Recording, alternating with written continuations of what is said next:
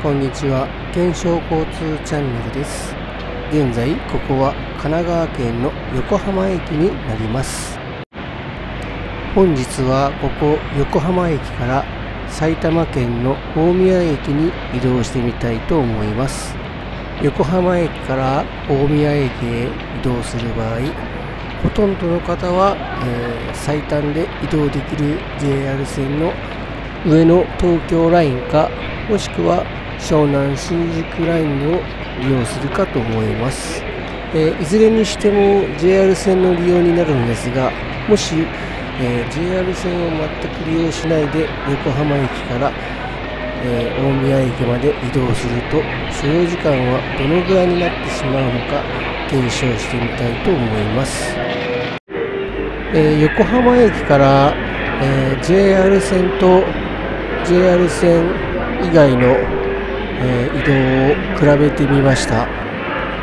横浜駅を同時出発すると、仮定して進めていったのですが、圧倒的に JR 線の方が早く大宮駅に到着することとなりました。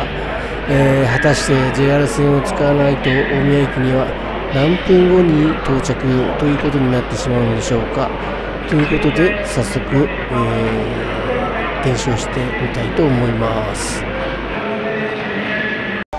こちらは横浜駅 JR 線の改札になります。あちらが、上野東京ラインの、時刻表なんですが、こちら横浜駅からは大宮駅まで所要時間は、およそ58分です。こちらの湘南新宿ラインでは、大宮駅まではだいたい60分から70分の間で移動ということになっております。なので今回の比較対象は、上野東京ラインの所要時間と比較して、いきたいと思います。ということで、早速 JR 線は今回は利用しませんので、京急線の乗り場の方に向かっております。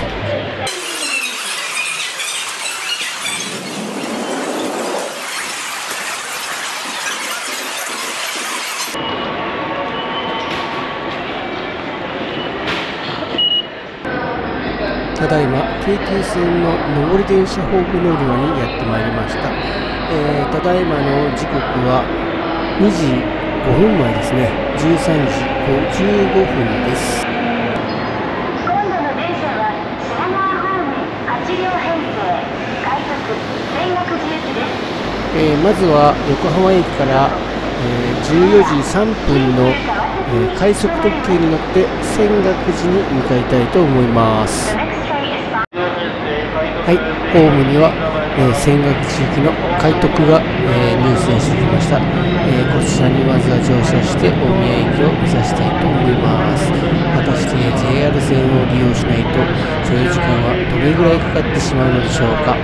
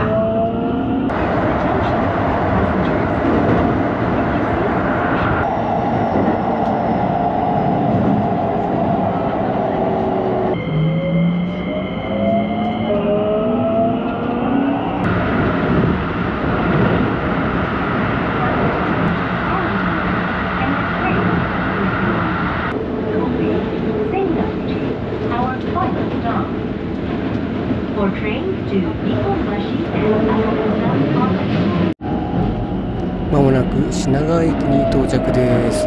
所要時間は、17分です。JR 線の上野東京ラインも所要時間は17分です。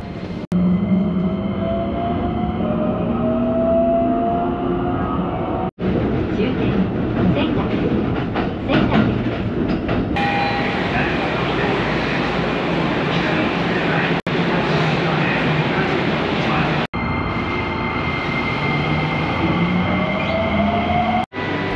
横浜駅から出発して30分経ちました。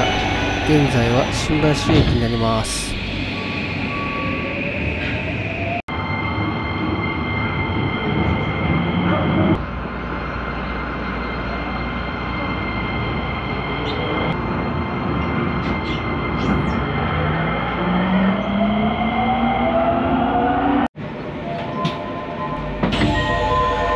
はい、乗ってきた電車から降車いたしました。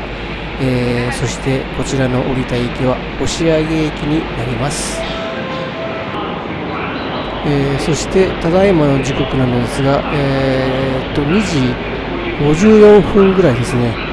ということなんで、横浜駅からは所要時間は50分ほどとなっております。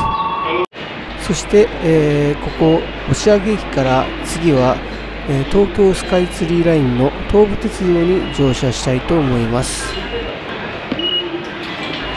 東映浅草線から東武鉄道に乗り換えをする場合、途中駅の浅草駅で乗り換えをしてもよかったのですが、浅草駅よりこちら押上駅での乗り換えの方が、便利なので、こちらの乗り換えを選択いたしました。ちょうど右手側は、東京スカイツリータウンに、行ける場所となっております。こちら正面に見えるのが、東京スカイツリーラインとなっております。こちらの駅は、東京メトロ半蔵門線との境界駅にもなっております。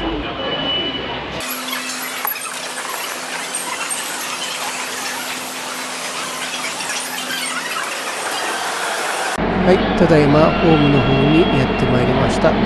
右手は半蔵門線方面です。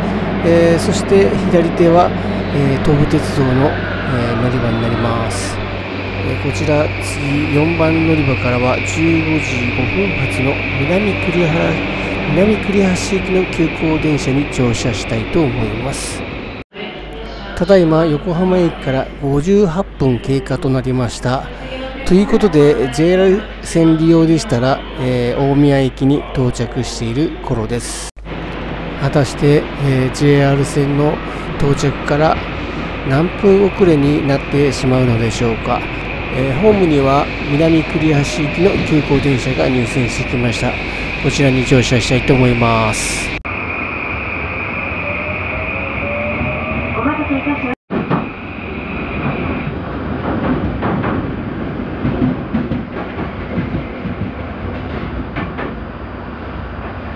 次は北千住に停まります。地下鉄日比谷線上野、銀座、中目黒方面、千代田線大手町、代々木上原方面、JR 常磐線日暮里、松戸方面、つくばエクスプレス線南流山、守谷方面ご利用のお客様はお乗り換えです。日比谷線は3階ホーム、千代田線は連絡地下道をご利用ください。栗橋で日光線の東武日光行きに接続いたします。今日の状況に応じて前から2両目の着冷号車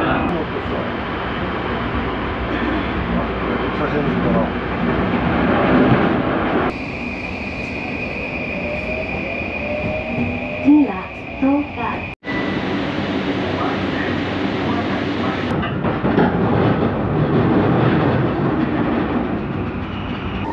まもなく春日部です。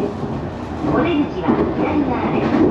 東武アーバンパークライン、岩槻大宮方面、柏船橋方面ご利用のお客様はお乗り換えです。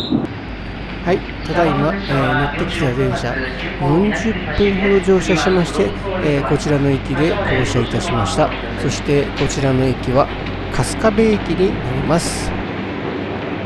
そして、最後こちらの春日部駅で、東武アーバンパークラインに、乗車して最後大宮駅を目指したいと思います。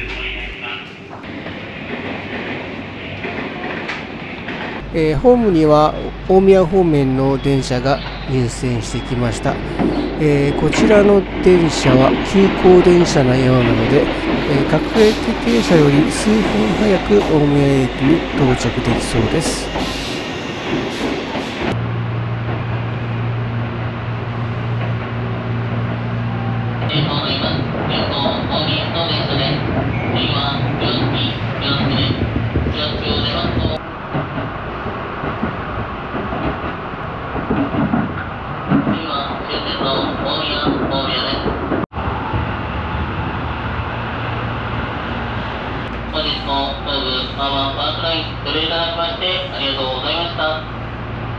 大宮に到着です。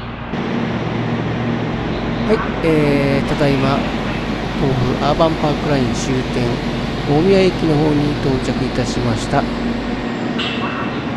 そして、本日の目的地でもありますので、所要時間を見てみたいと思います。